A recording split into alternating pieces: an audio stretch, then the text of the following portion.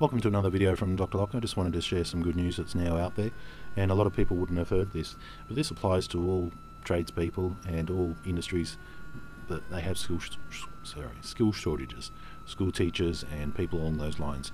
So it applies to tradies, which includes locksmiths. So I just thought I'd put the news out there because a lot of people probably won't know this, or didn't hear it, or didn't know how it applies to you. So let's get into it. Australia is basically, we're an island, and we've got all these different states all the way around here: Queensland, Northern Territory, WA, South Australia, New South Wales, Victoria, Tasmania, and of course ACT. So basically it's broken up into all these different sections, which means New South Wales has its own security licensing, WA has its own, Northern Territory, South Australia, you get the picture. So what's been happening is, if you had a New South Wales license, and let's say that you also operated a business or a different franchise, or you did part-time work in Queensland on a big project you have, or vice versa, or perhaps you just want to fly over to WA and do the dash for cash and work in the mines and use your trade over there, you would actually be required to get a separate security license, and if you're running a business, a separate master's license, both of which can be very expensive. So if you've got multiple states and multiple licenses, they can add up to quite a lot of money.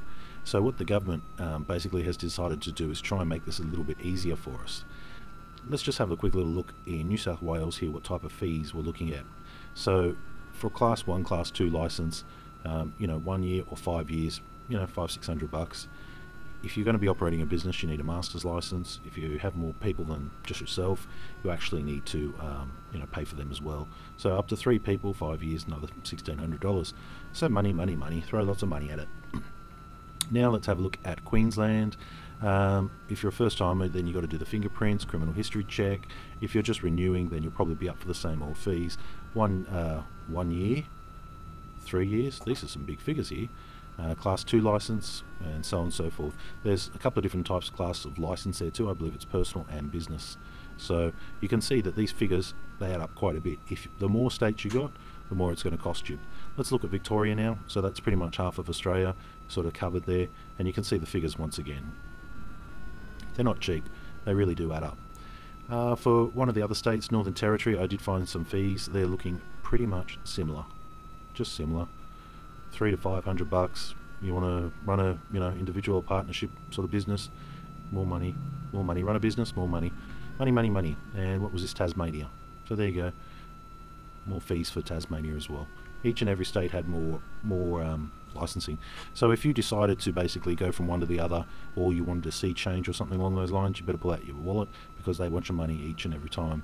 So that's one problem. Okay, so now the state government has removed the boundaries. So let's just look at this. Tradespeople, property agents, hairdressers, teachers, and hundreds of other vocational workers should soon be able to cross the state borders and work with minimum fuss.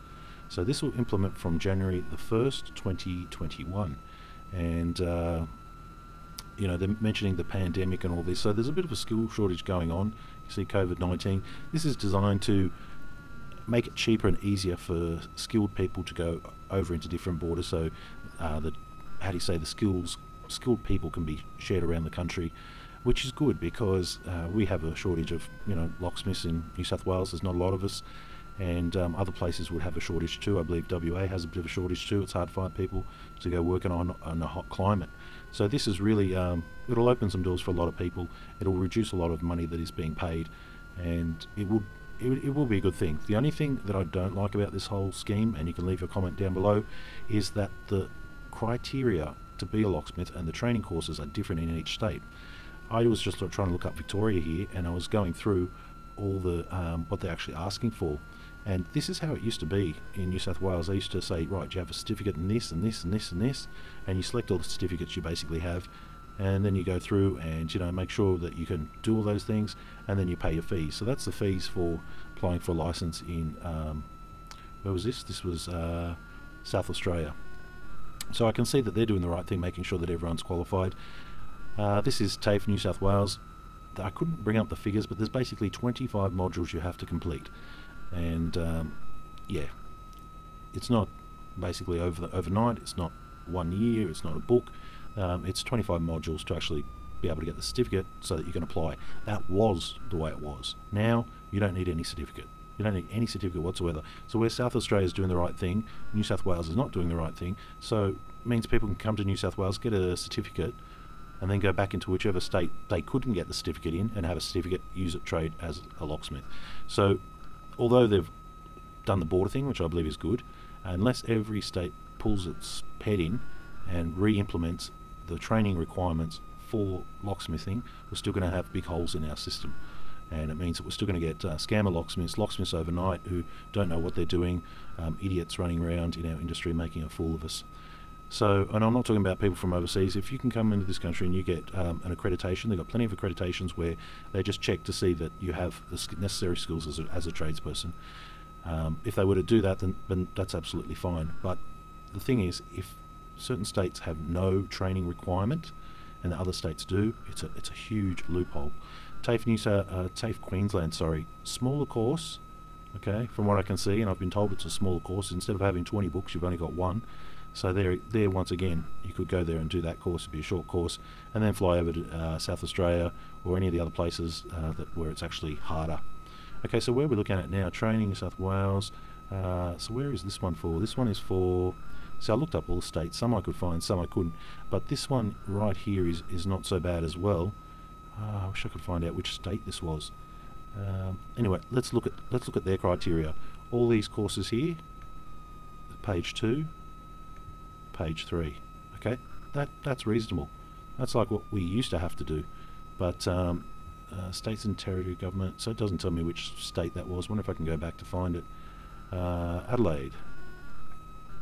So that was Adelaide. So Adelaide's doing their bit as well. So that's good. And basically, yeah, now we're opening up the borders. I mean, we can't even go anywhere anyway if you wanted to. And they're pretty hopeful to say that they're going to open up all the borders by January 2021. But let's just see how that plays out. Because most likely there's a lot of problems in a lot of business, a lot of industries, a lot of trades after this pandemic. This might help some people sort of move around. There's only so many locksmiths in so many places, and you know, if you didn't get along with your boss, or you know, you want looking for a tree change or something, at least now you can go, right, well, I'm going to fly to WA, South Australia, or Queensland, or New South Wales, and start again, or go for a sea change. So this really does take a little bit of the stress off, because now you don't have to pay thousands of dollars in licensing, and you will kind of be recognised. I only hope they change the conditions back to where you need to have a certain amount of level of expertise before you can call yourself a locksmith, because New South Wales at the moment completely letting things down by reducing, you know, saying you don't need any qualifications, just pay us our money, we just want our money. What they said to me over the phone was, SLED, Security Industry Licensing Board, they said, we are not an enforcement agency, we're just a license agency. And that's complete rubbish, because they're the people who come down on you on a ton of bricks and give you $10,000 fines if you break any of the rules. They're the people who give you the license, but they're not the people that need to check if you're actually trained or not. And on a funny note, they told me that the Master Locksmiths Association is the place that does all the checking. What a load of rubbish. Master Locksmiths Association is a bunch of locksmiths who have an association, a group, boys club. You know, they've got nothing to do with checking who's licensed and who's not. They have no power. They have nothing to do with SLED, apart from, you know, contacting and things along those lines. Master Locksmith Association's been pushing for a certain level of training requirements as well. They've been pushing for it. When I spoke to them, they said, yeah, we're onto it, we've been onto it, and we're gonna, you know, we're trying to see what we can do.